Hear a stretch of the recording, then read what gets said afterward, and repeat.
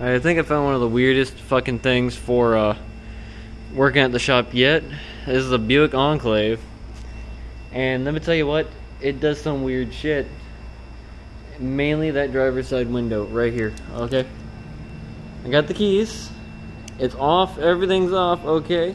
Now watch what happens. Alright, I go in. I get right inside this gas car. Alright, everything's off. Turn this thing on. Okay, now the problem is right here. This is not working. The window does not go up and down. Doesn't matter how much I press it, how hard it is.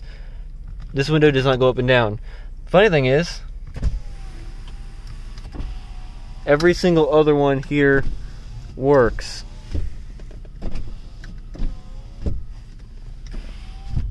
It's a bit funny. Now, that's not weird enough as it is. You'd think that if something was wrong with the plug or the box itself, none of the other ones would work. But then something weird happens, okay? What's this? Now I'm gonna open the door. Still not working. Alright, I'm gonna use my foot. Still not working. Open it all the way, the fucking thing starts working. I don't know, maybe something's crushed, maybe a wire is not going good, but now I can close the door. Stops working again. First latch works.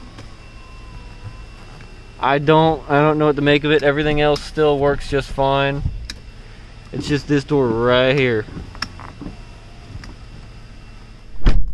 Door closed again. Doesn't work.